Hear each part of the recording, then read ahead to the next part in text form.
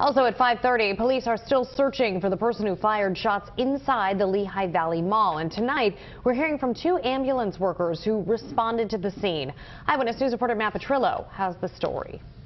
My family and my children have, been struggling with it the last couple days. Eddie Boyle of Centronia Ambulance says he's practiced plenty of active shooting situations before, even at the Lehigh Valley Mall, but he was not prepared for his own wife and daughter to be at the very place he was responding to when shots were fired there near Allentown Saturday evening. There's a lot of things that go through your mind when you get a call like that, active shooter, things like that, and I had your family being in there.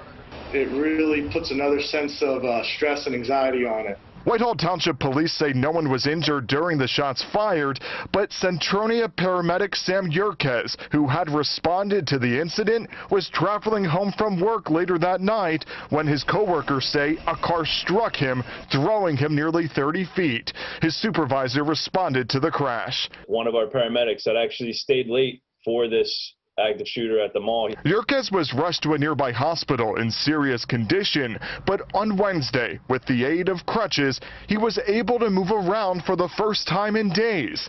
Meantime, so many people who were at the mall or responded to it are still reflecting on the Saturday night scare. We don't even know what the reason was.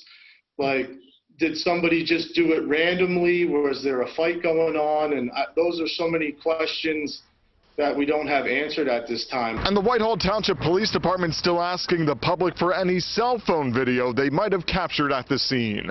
I'm at Petrillo, CBS 3 Eyewitness News.